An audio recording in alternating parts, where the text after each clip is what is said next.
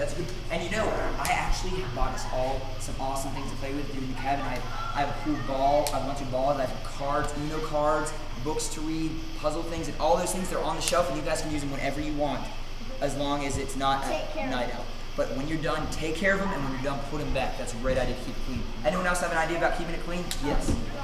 I can put on stuff X-Men on because I was going to wear them and I was Excellent. That's a good idea because your parents only packed you enough clothes for like maybe one, maybe two outfits a day. So if you're if you wake up in the morning, put on your clothes, and then you go to the pool later, you don't have to put on brand new clothes after the pool. You can just put those same clothes on the bed so you can wear them later. That's a good idea.